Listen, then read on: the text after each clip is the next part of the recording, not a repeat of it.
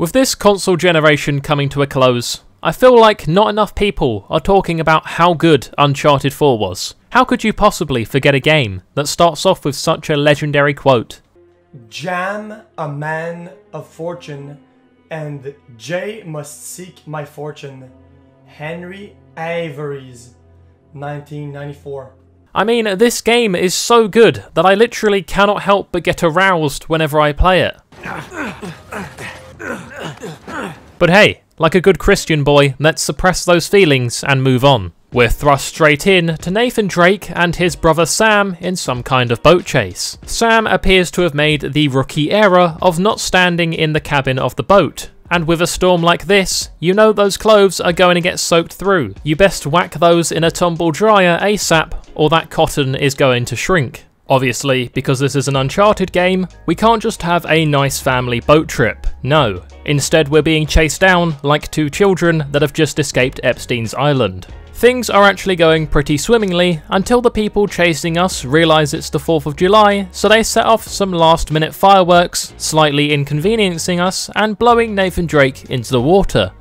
Patriots just don't care about public safety. Not that that's something we didn't know anyway, as they think that owning an AR-15 is acceptable. Next thing I know, Sam's saving me from the water and I'm back in charge of the boat. But I can't seem to catch a break, as out of nowhere comes what can only be described as the boat version of Ghost Rider, except it's lacking the strong backbone of a top-tier Nicolas Cage performance. We get a flashback to a younger Nathan Drake, and oh boy, I'm excited now, as we get to see my #1 turn on. Obviously I'm not referring to the child, I'm not quite an A-list celebrity just yet. I'm instead talking about the nun. If you don't agree with me, then please, feel free to attend Bible study and tell me that you don't get a semi when Sarah, dressed up as a nun, is reading verse 42. She unfortunately walks out, so I guess I'll have to stop fapping.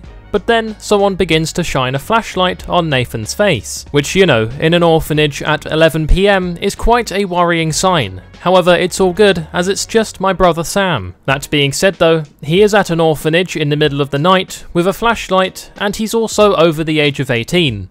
I don't think he thought this one through. It is at this point when I learn that even as a young boy, Nathan Drake was more physically capable than I have ever been during my entire life. We once again encounter the nun, only this time she's talking to the priest. It's definitely not the first time that Nathan has seen the priest post 11 PM, but tonight he's gonna get ghosted, as seeing his brother is more important. Being ghosted is bad enough, but being ghosted by a child must have your self-esteem on the floor. Like, come on, if you're not good with the ladies, you've got to at least be a good pedo. The nun then decides that it's time to have a smoke, and this is where I get put off her a little bit, as ciggies are a sin, and the only acceptable way to blaze it as a Christian is by using pages of the Bible as papers. But she's just got your bog standard Viceroys, so I won't be asking for twos anytime soon. I'm now right next to Sam, and he's still flashing that flashlight to let me know where he's at.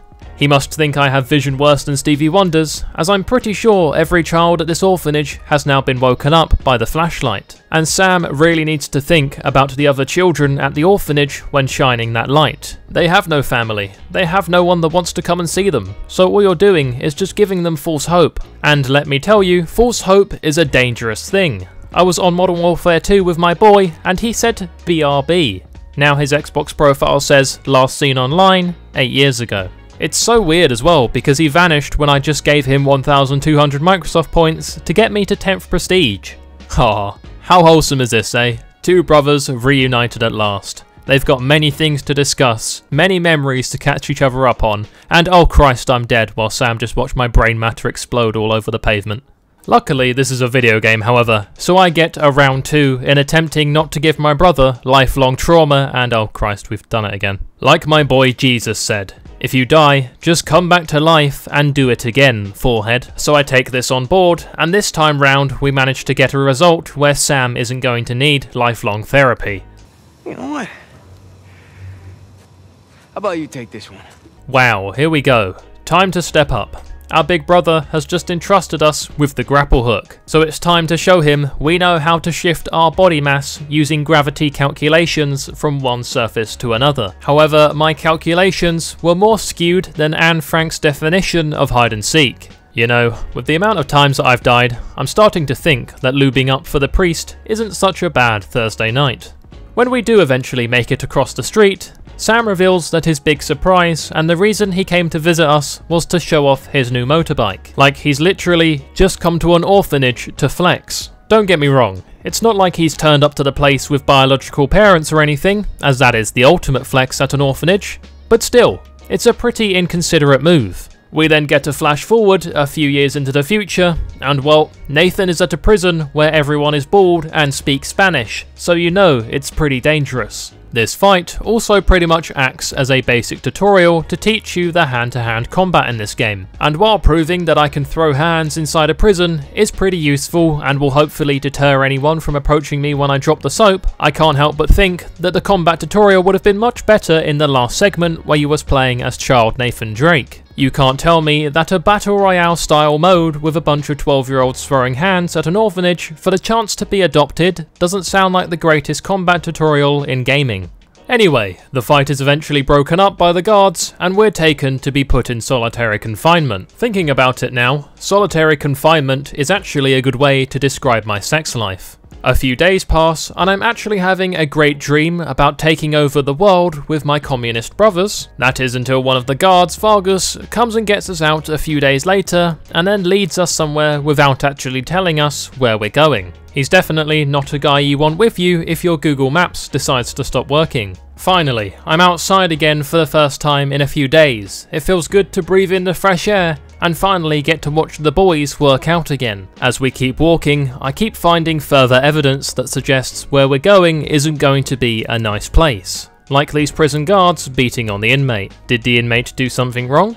Or are the guards just poorly handling their emotions because they're unsatisfied and unhappy with where they are in life, so this is some form of self-projection and how they deal with their inner demons? Actually wait, I take back that last comment.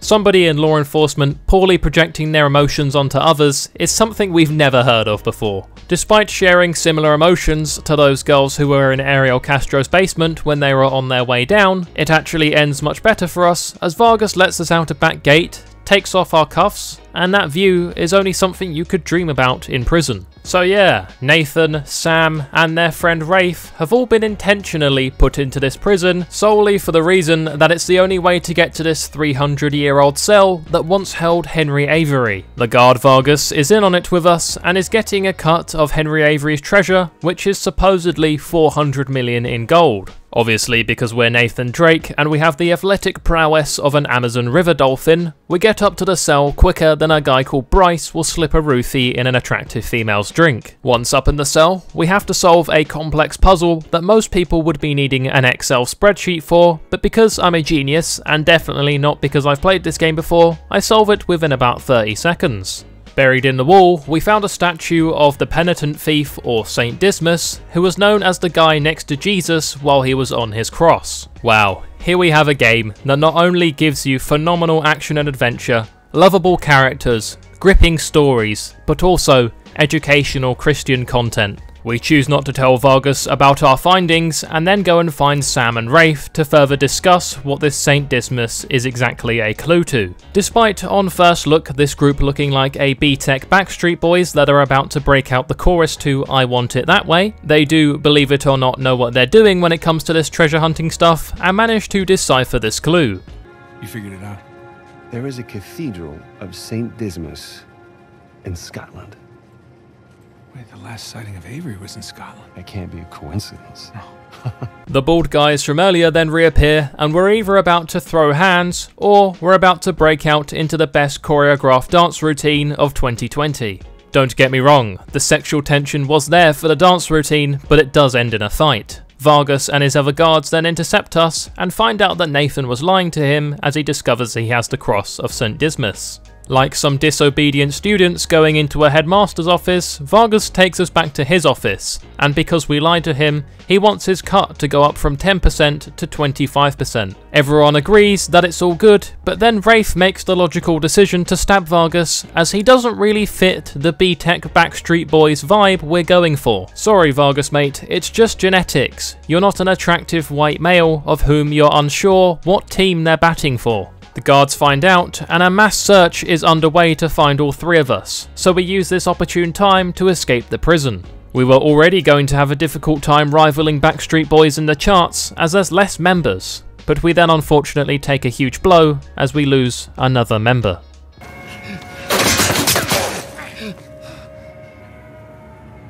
Sam, no. No, you hold on! Hold on! Sam!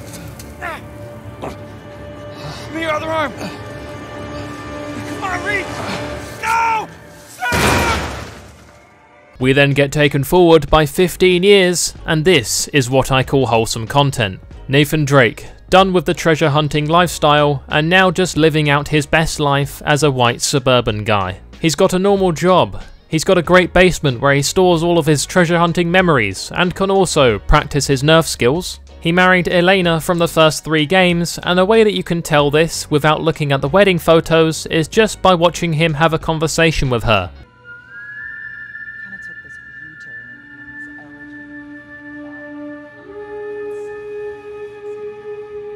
Yes, he has indeed learnt the useful skill to block out whatever Elena is saying at any point that he needs. A useful skill for those long-term relationships. All is going swimmingly until Sam throws a curveball into the mix by reappearing once again alive. Like, I'm not saying I would have preferred my brother to stay dead or anything, but you know, this isn't really what I was planning for on this fine Wednesday morning when I come into work. Naturally, we catch him up with the last 15 years, but then Sam lets us know that the hunt for Henry Avery's treasure is not over, as he needs to find it as soon as possible because he's in big trouble with some sort of drug lord. A drug lord that helped him escape from prison, but only on the condition that he would find Henry Avery's treasure within the next 3 months. This game to me is more than just one of the best of the generation, it's one of the best of all time, so I'd be more than happy to cover it more if you guys want to see it. A big thank you as always to those of you who have clicked the join button and become a member of the channel. Thank you guys so much for watching, I really do appreciate it, and I'll see you all in the next one. Bye bye. I just want to give a huge shout out to my motherload Voiy Bois and above, Gerardo Cruz, Wolves of Valhalla, Björn van den Hatter, Charlie Waldock, Voiy is Gay, and Ghost Warrior 38. Thank you guys so much for your support.